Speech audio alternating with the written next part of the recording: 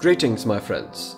This is David, and welcome back to Almost a Country, a series in which I translate ancient poems, try to make reason of avant-garde manifestos, and most importantly, try to share with you my love for failed attempts to declare a country. Today, we will take a look at the Italian Regency of Carnaro, one of my all-time favorites. Some of the most interesting countries in history happen to be passion projects of a single, determined and idealistic person. Countries whose image is inseparably tied to the persona of their leader, whether failed or successful, always have a certain popular appeal to them. Some could argue it is because these charismatic figures humanize their countries and make them understandable to the common man, in comparison to the no-faced bureaucracy of other countries. Others would dismiss these leaders as nothing more than populists or dictators. Whatever our personal opinion on this topic might be, we must always keep in mind that history is written by the victors, and that for every vilified leader in history, we have one equally adored and praised. For every Adolf Hitler, we have a George Washington. For every Kim Il-sung, we have a Thomas Garrick Masaryk. So far in my series, I've covered people who, while flawed and sometimes controversial, were eventually portrayed in history as bizarre figures, harmless idealists, or as well-meaning activists who only sometimes resorted to questionable means. This time we will explore the other side of this spectrum.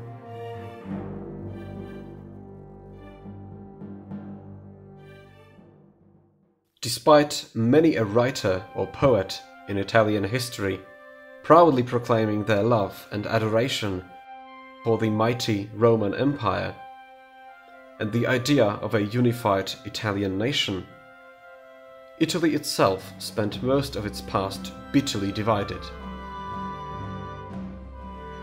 Ever since the High Middle Ages, Italy was broken into three pieces: the south, controlled by the Kingdom of Sicily and later Naples, the center held by the Papal States, and the north, broken into tiny duchies, principalities and city-states, locked into an unending partisan struggle between each other and their nominal landlord, the Holy Roman Empire of the German nation. This division is a controversial subject of political debate, and one of the more recent and notable contributors is Professor Gianfranco Miglio, one of the founders of Italian federalism and brainfathers of the Italian party Lega Nord, who postulated transforming the centralized Italian Republic into a looser federation of three republics: the North, the Center, and the South. Throughout history, men and women of Italy thirsted for unification, often idolizing strong leaders who possessed the means and ambition to mend the fractured leg of Europe. The most vocal of these were people of the written word. Dante Alighieri idolized Henri von Luxembourg. Niccolò Machiavelli idolized Lorenzo di Medici. Adoration for strong leaders and the idea of a unified Italy among prominent literates became somewhat of a running tradition. However, it was not until Victor Emmanuel of Savoy in the 19th century that Italy finally became a unified, independent nation-state for the first time in over a millennium. This event meant extremely much to the general Italian public, and led to the birth of the idea that Italy should always exist within its natural borders, no matter what. The year 1914 marked the beginning of the First World War, and despite being allied with the Central Powers, Italy initially chose to stay out of the fighting, claiming neutrality. Italian population, however, was deeply divided over this decision, and there were many voices that called for war, specifically war against the Central Powers, in order to reclaim the territories in the northeast, at the time held by the Austro-Hungarian Empire, which were still missing from the natural borders claimed by Italy. One of these voices belonged to the famed Italian poet, journalist and playwright Gabriele D'Annunzio. D'Annunzio was born into a rich, presumably noble family, and showed signs of literary greatness from an early age. He published his first poetry collection at the age of 16, and regularly wrote newspaper-published reviews and critiques while studying at the La Sapienza University in Rome. And it was during his university years that he began to follow the tradition of all great literates. Passionate and unshakable love for Italy, unified and whole after a millennium of chaos. D'Annunzio became an esteemed playwright, writing the hit Francesca da Rimini. He became a musical collaborator, helping Claude Debussy with The Martyrdom of Saint Sebastian, which earned him a special place in the Vatican's Index of Forbidden Books. He became a Freemason, eventually rising to become the Grand Master of the Scottish Rite, Great Lodge of Italy. In 1914, D'Annunzio became a public orator, speaking in general public in favor of Italy joining the United Kingdom and France against the Central Powers. In the year 1915, when Italy finally joined the war effort, D'Annunzio became a famous fighter pilot, losing an eye. In 1918, D'Annunzio led an air raid on the Austro-Hungarian capital of Vienna, dropping not bombs, but propaganda leaflets, asking the people of Vienna, and by extension the people of Austria-Hungary, to realize that they hold no influence in the alliance of the Central Powers, instead only following the commands of German generals, and inciting them to demand an end to the fighting. In the year 1918, the war finally ended, and Gabriele D'Annunzio expected the ancient idea of a unified Italy within its natural borders to be fully realized for the first time since the Roman Empire. However, the Paris Peace Conference introduced a new contender for the missing pieces of the Italian puzzle that Austria was giving away. In exchange for joining the war against Austria, Italy was formally promised the full extent of the region north of the Adriatic Sea. The newly created Kingdom of Serbs, Croats and Slovenes, otherwise known as Yugoslavia, which saw this as ceding over a quarter of the total Slovene population to Italy, protested against this decision. Eventually, the two kingdoms settled on an agreement, and several regions of what should have originally been Italian territory was instead ceded to Yugoslavia, including the ancient Italian port city of Fiume. Fiume, known today as the Croatian city of Rijeka, is a port city in the north of the Adriatic Sea, just east of the Istrian Peninsula. In the past, it had a local power rivalry with the Republic of Venice, before being purchased by Habsburg Austria in 1466. By the time of the First World War, vast majority of the city's populace was Italian, and many prominent residents called for autonomy or even complete independence from Austro-Hungarian Empire long before the beginning of the 20th century.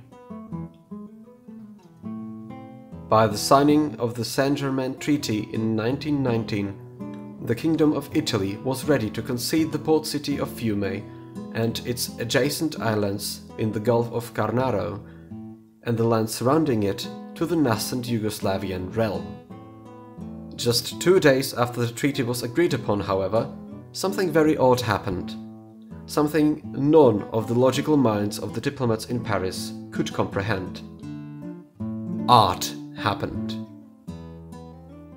Gabriele D'Annunzio, closely watching the development of Paris peace talks, could not allow for ancient Italian land to fall in the hands of barbarians when Italy was so close to being whole again. On the 12th of September 1919, Gabriele D'Annunzio arrived at Fiume at the head of 2,600 volunteer soldiers and took the city. From today's point of view, we would say he was a seditious terrorist. But consider the era D'Annunzio lived in. From a poet's point of view, the world was changing for the worse. The Belle Époque ended.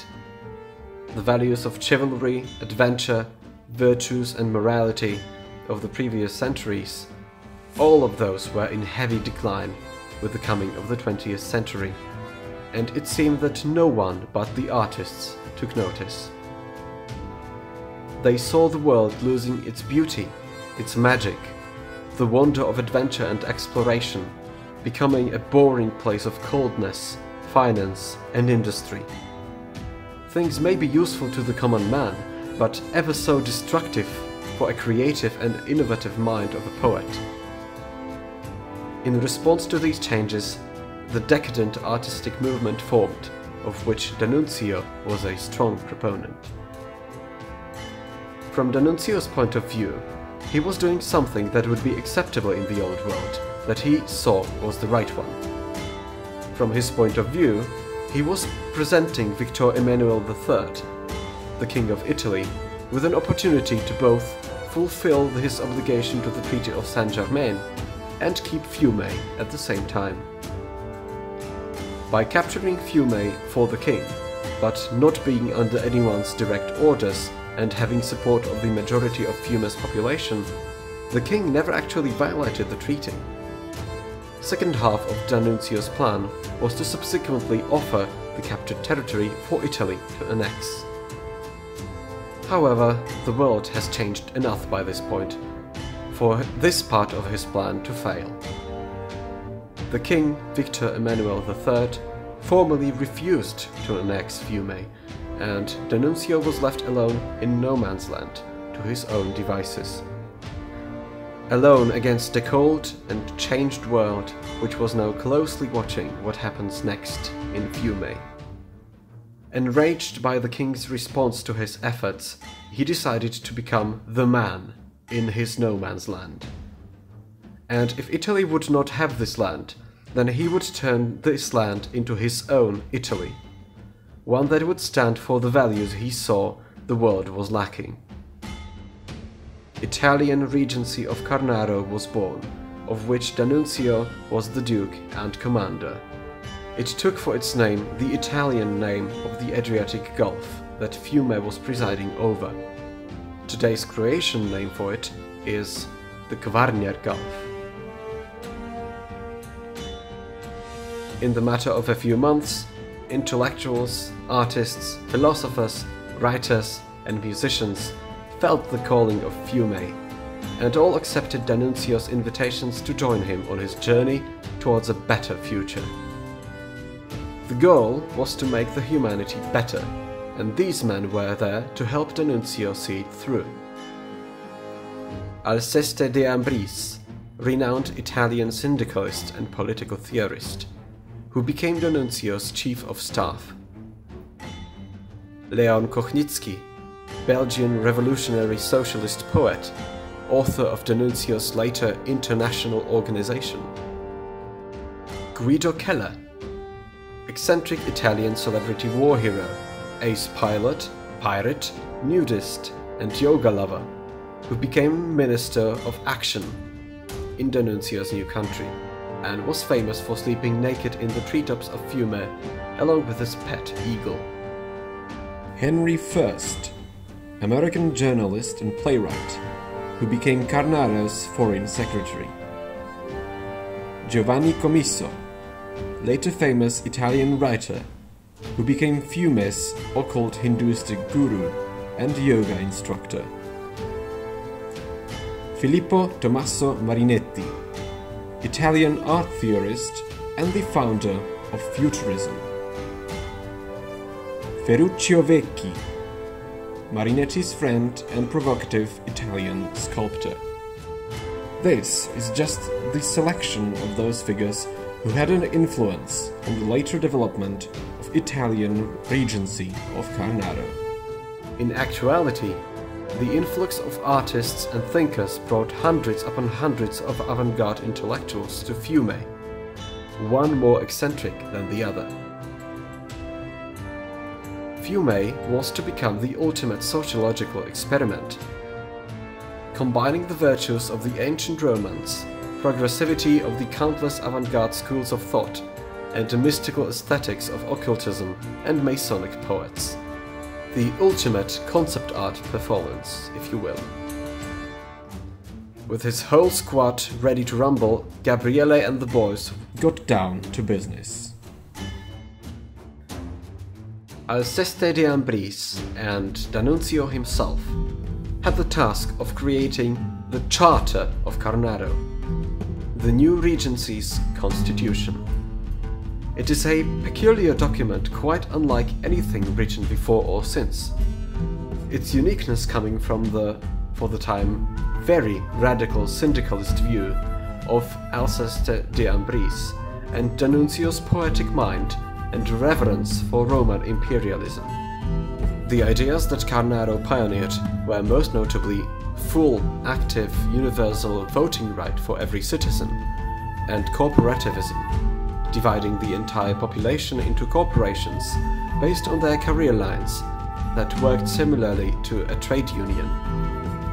Moreover, it presented music, aestheticity of public spaces and ecstasy of life as integral pillars of statehood. I could talk about its contents for hours, but nothing I can say truly expresses what the document itself does. I encourage you to read the entire document, to which I provided a link in the description to this video. What De Ambris helped D'Annunzio implement on a local scale, Leon Kochnitsky intended to spread around the world. The Belgian poet became the architect of a grand concept of an international organization that would unite all the repressed, underrepresented, discriminated nations of the world, to whom the great international powers and the League of Nations, the United Nations of the day, were unwilling to listen to. D'Annunzio saw the League of Nations as a forum where the strong can use their positions to uphold unfavorable status quo at the expense of the weak, exploiting them in the name of peace. Not unlike the view many people share about the contemporary United Nations. This was a subtle nod to the fact that the fate of Fiume was decided between Italians, Yugoslavs and the French, without taking the wishes of the majority of the population for autonomy into account. The new organization was coined the League of Fiume, and according to its creators, Kochnitsky and D'Annunzio, it was to be an anti-League of Nations. Immediately, the new league sent its envoys to countries such as Ireland, India, Egypt, recently reformed Hungary, Turkey, or Soviet Russia, still recovering from a civil war and generally unrecognized. Thus, the League of Fiume became known as less of an international forum and more of an alliance of guerrilla groups and insurgents. One of the main membership incentives was the sale of weapons and ammunition. In 1920, the League agreed to supply 250,000 rifles to Egyptian rebels. Supposedly, the members of the Irish Republican Army visited Fiume to negotiate a similar deal. The League also supplied tremendous amounts of arms and ammunition to a number of separatist cells aiming to break apart Fiume's new eastern neighbor, Yugoslavia. Perhaps the greatest accomplishment of the League is mutual recognition of statehood between the Italian Regency of Carnaro and Soviet Russia. Carnaro was the first country to have recognized the Soviets, the latter being the only country to recognize Carnaro. Lenin also called D'Annunzio the only other true revolutionary in the world. A grand conference of the League was planned on May 1920, however it never happened, due to dark clouds gathering over the horizon of the Gulf of Carnaro. Before tackling on the reason why the conference never took place, I feel it necessary to tell you more about what was living under the Regency actually like. Day-to-day life was defined by two major factors, one internal and one external. The first came in the form of D'Annunzio's 2,600 legionnaires and the world intellectuals his project attracted enough to move to Fiume. The focus of public lifestyle shifted from the common citizenry to modern thinkers, writers and artists, many of them being radically aligned with one or another post-World War I philosophy. Communists could be found attending the same parties as fascists. Buddhists, pacifists and revolutionaries would coexist in neighboring apartments, every one of them being outspoken and extravagant, confident in the thought that by coming to Fiume, they are going to steer the world in a direction of their choosing. Perhaps the most interesting group that went from fringe to mainstream in Fiume was Arditism. Arditism could be perhaps called a lifestyle, although its value definition is somewhat loose. It stems from the values upheld by Italian stormtrooper forces, dubbed the Arditi, meaning the brave.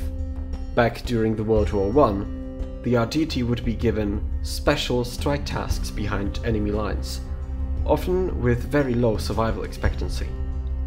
To be fast and maneuverable on the battlefield, they would storm enemy positions without any equipment, often entirely naked, with grenades in both hands and a combat knife between their teeth.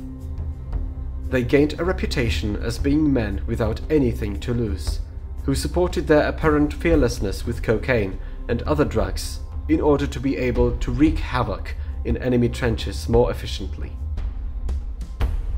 Most of D'Annunzio's volunteers came from the ranks of Arditi veterans, and their lifestyle of living fast, in the moment, to life's fullest, without much regard for consequences became something of a genius loci in Fiume. Arditism recognized the world changing for the worse, just as D'Annunzio did when he designed his new country. It represented the wish of capturing the adventure of life, of finding excitement and magic in a world that was slowly losing it. Under these internal influences, life in Fiume became something of a never-ending party that goes on until everybody burns out and dies of exhaustion. People were founding philosophy discussion groups and experimental art studios every day, and attending wild raves and orgies every night.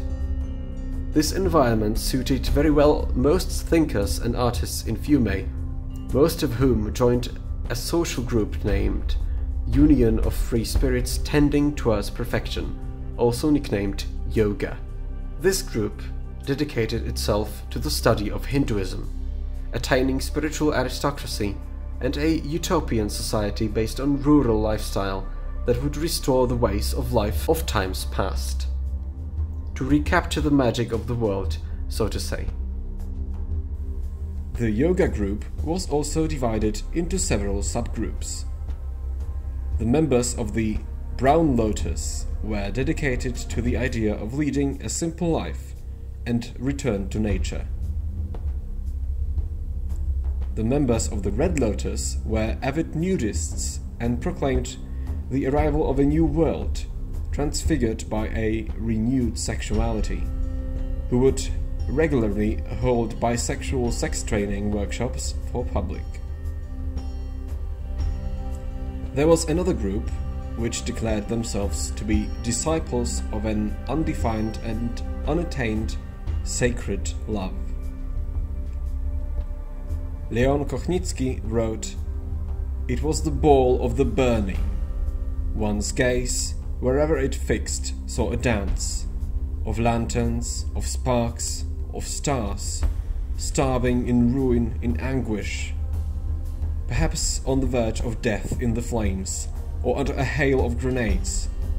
Fiume, brandishing a torch, danced before the sea."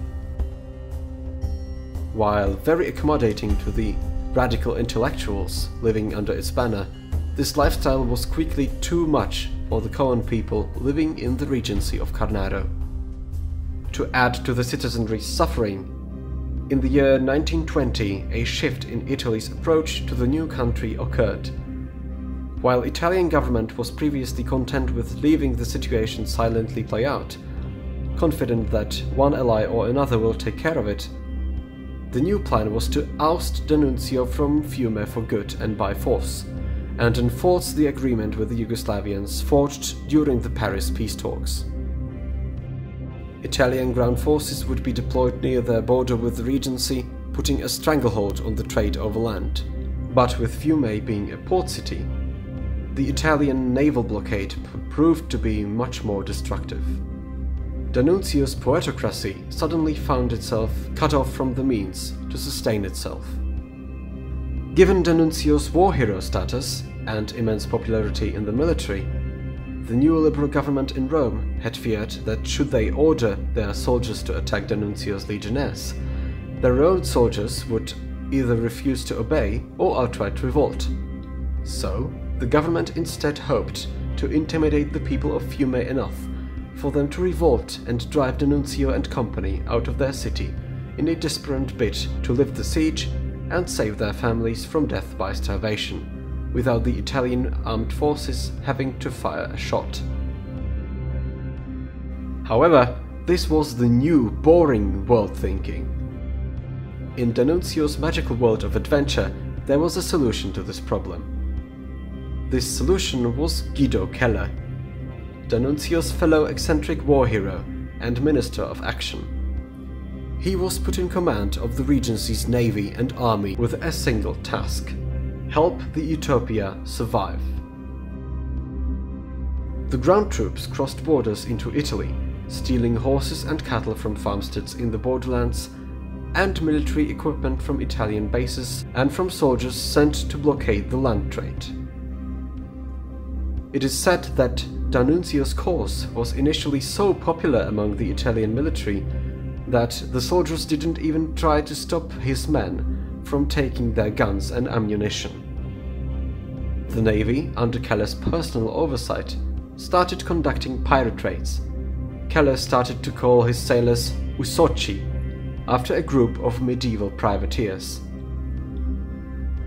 They launched raids against warships of the Italian blockade for weapons and against merchant ships for food and other vital supplies.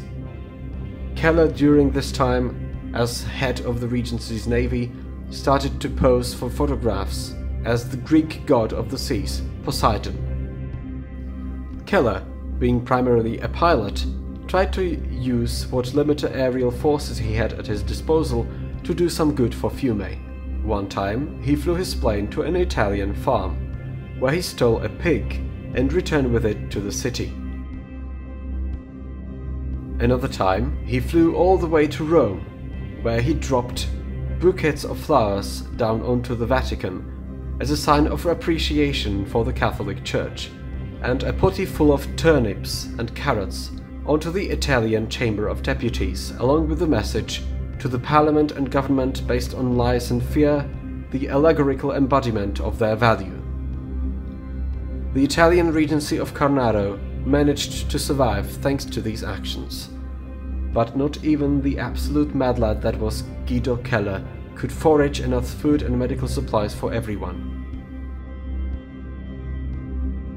In a desperate situation, D'Annunzio ordered scores of babies and children of Fiuman families to be spirited away to Italy and given away for adoption, in order to save them from the siege. Whatever popularity D'Annunzio's dream country had among the common citizens of Fiume, it was virtually lost by this point. Even worse for the poet, the wildly divergent ideologies of the host of modern intellectuals who came to support his plans finally began to show just how incompatible with each other they were. Radical leftists and conservative wings started to form, and D'Annunzio was placed in a position where he had to choose one of them and alienate the other, while infuriating the common citizens of Fiume by choosing anybody. The atmosphere around the good poet began to feel cutthroat. Italian government found the opening they were hoping for. With Fiume suddenly overflowing with discord, the kingdoms of Italy and Yugoslavia signed the Treaty of Rapallo in November 1920. The treaty recognized the desire of the Fiumans to remain independent, provided they will also be independent of D'Annunzio. At the treaty's signing in Rapallo, the new Free State of Fiume was declared, with official statehood recognition made by France, the United Kingdom, the United States, as well as the treaty's original signatories already attached. To the citizens of Fiume, this seemed to be a win-win scenario. They get to keep the independence that D'Annunzio won for them, and they also get to get rid of him, because the presence of him, his friends, and their radical and eccentric ideas of a new world were simply too much. The Free State of Fiume, however, came with strings attached, and we will discuss its fate in another video. Gabriele D'Annunzio immediately announced his disagreement with this new treaty, and declared that if Italy wishes him to leave, they will have to make him leave by force. Enraged, he had the Italian Regency of Carnaro declare war on its spiritual motherland, an act that would greatly undermine his popularity with the Italian armed forces, who now had no qualms with starting assault on Fiume. On the Christmas Day of 1920, Marshal Enrico Caviglia, perhaps the most decorated officer of the time, launched an assault on the poetic utopia. After 5 days of fighting between Italian regulars and the Regency's Arditi veterans, Fiume fell to Caviglia's troops. Finally, Italian battleships shelled D'Annunzio's residence in Fiume, forcing him to concede defeat and surrender. He, along with the men and women who supported his cause, found themselves broken, bitter, and disillusioned. While Carnaro was a home to none of them, they suddenly felt exiled from their homeland. And perhaps they were, even if it wasn't in the literal sense. The Regency wasn't a country built for a nation. It wasn't born out of a natural geographical occurrence. It was a country built for the citizens of the old magical world, untainted by the bleakness and mediocrity of the new industrial era, and a world that stopped seeing the value of individuality and instead promoted mass production and cold accounting. The American poet Ezra Pound said that D'Annunzio is to be admired, for in a world of airplanes, machine guns, factories and corporations, he followed his poet's heart and created his own Italy when the original one changed too much. And D'Annunzio's case is certainly one we cannot really judge by rational and pragmatic standards as we would most other dictators, because his actions weren't motivated by a simple ideology or by any selfish desire for power. From this world's point of view, he is difficult to understand because this world was exactly what he fought against. It may sound a little cliched, but those 15 months in Fiume were to some extent a metaphor. In the end, the question we should be asking isn't, was D'Annunzio's cause a just one, or was D'Annunzio a bad person for doing what he did? The question we really should be asking is it still worth to us to dream of a utopia? And if so, do we have any right to build it? D'Annunzio and his actions spark controversies and debate to this day.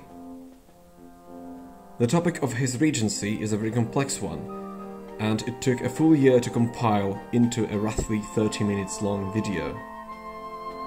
Because of that, I decided I wanted the next episode of Almost a Country to tell the story of perhaps the most inconsequential country in history. A country about which a video would be about 5 minutes long and could be released in a couple of weeks. A country that did in fact exist for several centuries, but only because nobody remembered or noticed it existed. The Republic of Senarica.